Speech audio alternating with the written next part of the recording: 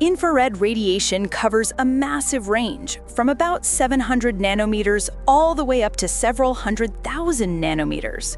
This range is divided into three main sections: near infrared, mid-infrared, and far infrared. If you're wondering about these names, it's simple. The infrared radiation with a wavelength closer to visible red light is called near infrared, and those with longer wavelengths are named mid and far. The basis for this naming system is the visible red light. Near infrared, NIR, is in the 700 to 1000 nanometer range. This section is very much like red light and is even used in some low-power lasers. Water molecules absorb very little near infrared. Its wavelength isn't suitable for strongly stimulating their vibrations. Therefore, near mostly passes through tissue and has a high penetration depth, sometimes several centimeters. Consequently, it doesn't generate much heat. This is why red lamps or near-red LEDs don't create significant warmth.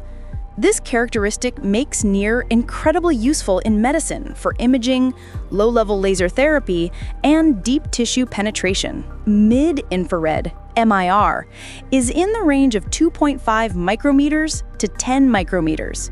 Water acts like a sponge in the face of these wavelengths, absorbing almost all the energy. In the mid-infrared, the photon wavelengths perfectly match the vibrational modes of water molecules. Your skin fiercely absorbs these photons. Intense absorption means rapid conversion of energy into heat. This is why mid-infrared has a very low penetration depth. Almost all of its energy is absorbed right near the surface. The heat you feel from a furnace, a fire, and even the heat radiating from a human body mostly comes from this part of the spectrum. This is what creates our everyday sensation of warmth. Far infrared, FIR, is in the range of 10 micrometers to 1 millimeter. Water acts like a sponge in the face of these wavelengths, absorbing almost all the energy. But this intense absorption leads to low penetration. The heat remains in the superficial layers of the skin. A practical note: this is why FIR saunas, despite claims and advertisements, do not create deep heat. Their effect is superficial, not penetrating. Enjoyed it? Tap the link down below to watch the full video on the Icarus channel.